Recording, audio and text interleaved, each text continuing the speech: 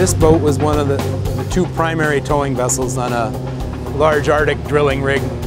This boat towed 1,680 miles in just under 20 days, ran non-stop, full load for 500 plus hours there, so it did great, pulled hard, and the customer was happy. We made better time than was expected, and worked out real well.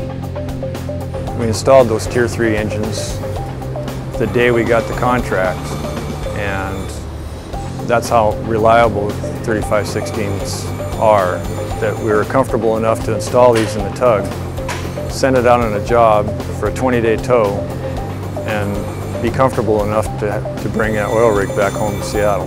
The total trip was 32 days, and the boat returned to the dock last night about 9 o'clock, and it's going to leave this afternoon at 5 p.m. and do its regular container combination rail barge run up to Whittier and Prince William Sound. You know, for us to go from the Tier 2 engines that we had been running to the Tier 3 was an engine change like normal. Like I say, we're talking minimal changes. I mean, you're talking inches on your exhaust.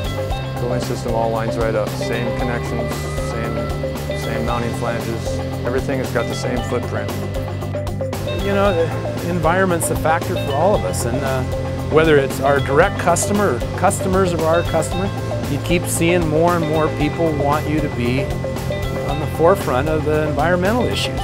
For Caterpillar to come up with a solution to have in-engine treatment, it works for us. With Caterpillar, we know we're not going to sacrifice the performance. I mean, they're not going to sell us something that's going to let us down. I mean, we have that kind of relationship with our dealership and with the factory. I mean, I can depend on the 3516 Tier 3s. Goes to Alaska for 7 to 14 days, and there's no places to pull over to the side of the road to work on it, so we want to make sure that we can depend on the engines. It's the heart of the tugboat. We've been able to grow steadily and take on more work, and because we're reliable, dependable, and it all starts in the engine room for us. So.